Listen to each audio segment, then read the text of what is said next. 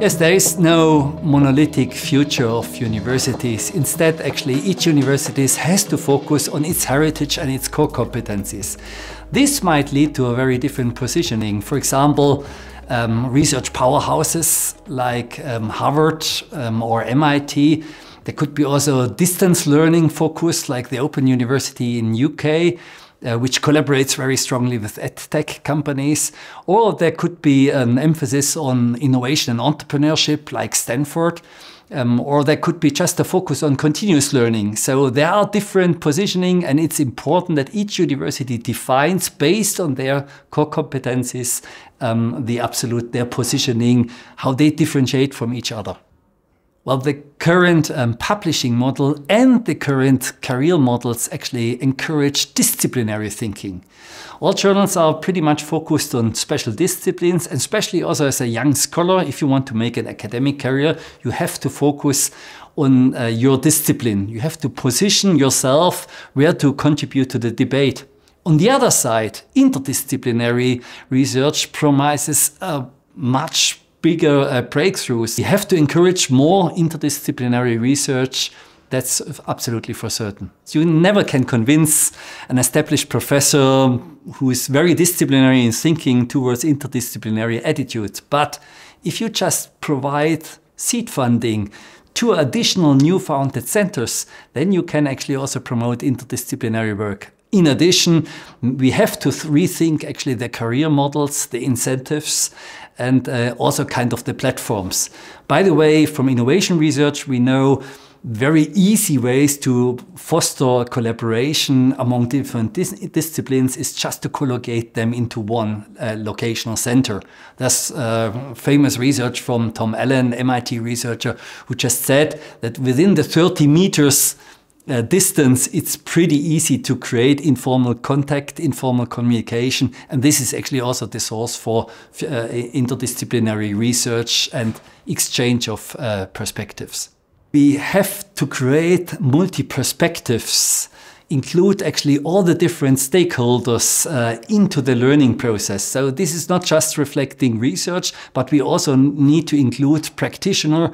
We also need to include society, representatives of society into our learning process. Because at the end, it's important that we learn to work with multi-rationality, to learn to bridge different perspectives, because the biggest challenges like the climate change and others are actually very interdisciplinary nature. I'm absolutely convinced knowledge has to be free for everybody. And if we look to today's reality, we can access nearly every kind of knowledge, not just information bricks, but really kind of large parts of knowledge. The challenge at the moment is to reflect on them, to evaluate what's good knowledge, what's bad knowledge, when are we captured in an echo chamber. And here we have to educate better, broader, and here the universities have a very big role towards society to get more acceptance and to encourage more multi-rationality and multi-perspectives. I'm absolutely convinced that technology has a huge influence on universities, maybe the biggest influence. So first, in 2012, when the MOOCs came, the massive open online courses, everybody has been afraid that universities could be substituted.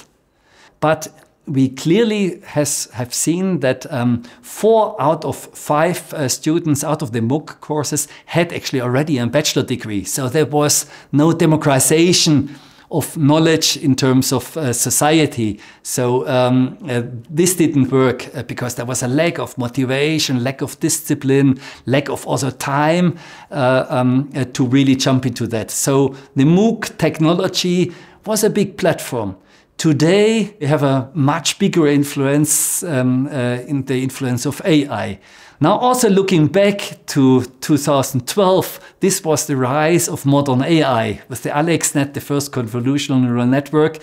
When that arose, that was actually the origin for all the kind of AI what happens today.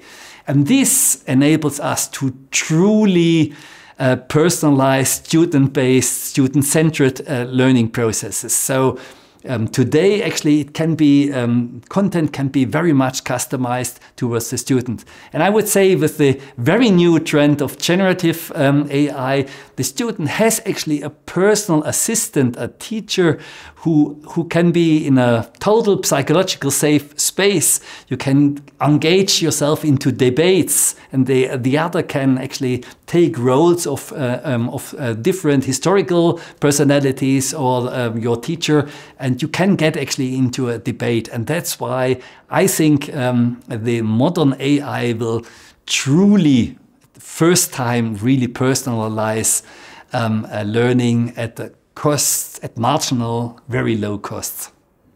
I think AI will never replace great teachers. I am convinced that a teacher has to inspire and encourage the learners and to bring over the spark that this is the most fascinating topic what you're teaching. This, I think, is truly the task of a teacher. And then build bridges towards the technology, encourage different perspectives, build the bridge towards real-life challenges. And this is something where technology might be a little bit limited. So if you're truly motivated, technology helps a lot. But I think lifelong learning is certainly an important task for universities, and it will also become more and more important in future. Why? Because the half-time of knowledge is decreasing. We have to think of totally new models. For example, why don't we think of subscription models? That you book actually for a university, and that university offers you courses as you really need them. Offer them micro-credentials. So learning today must get more outcome-oriented. So that means we should not just acquire the theories, but we should be also always reflect on how do we apply those theories. It's a much more collaborative approach to learning and teaching, because the teacher will also learn a lot from the students, from the background of the student.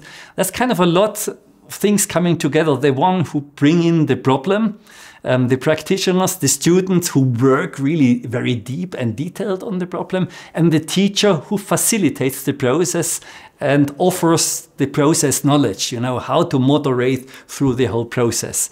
And this is kind of a very balanced teaching and learning. Actually, it's a collaborative learning process where the teacher is also super excited and can learn also a lot.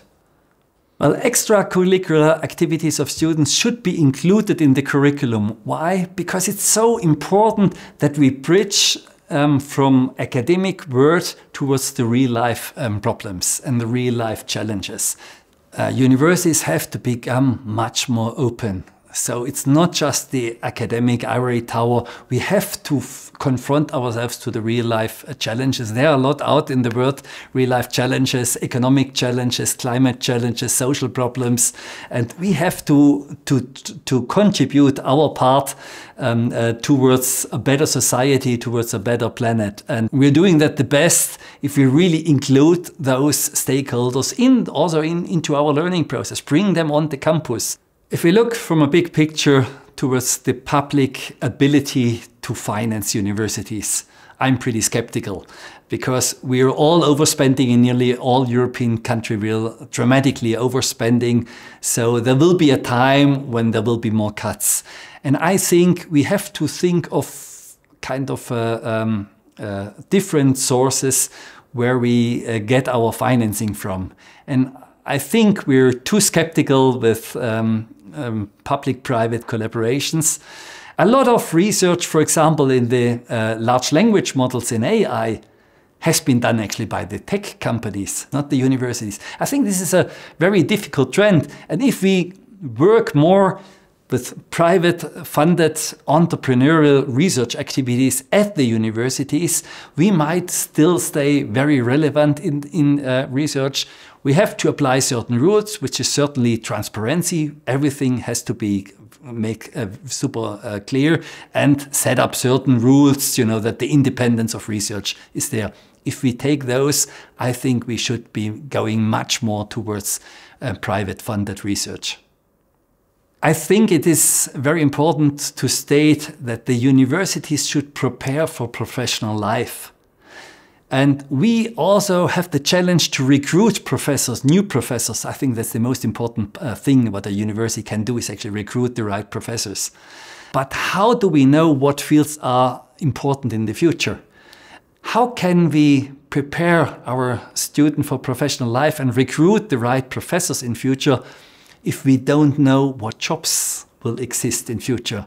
There was this forecast cited at the WEF that 65% of all students who entered the education system will have, at 10 years after they left the whole education system, including university, they work in jobs which don't exist today. So how can we prepare for that one?